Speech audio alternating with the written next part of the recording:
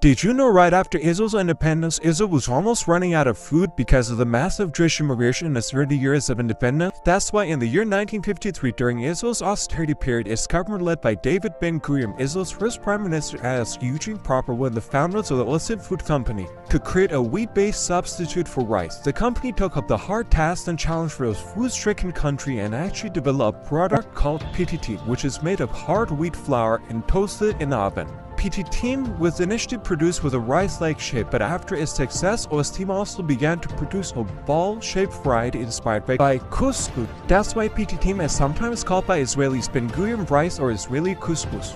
Thank you for listening, and don't forget to subscribe.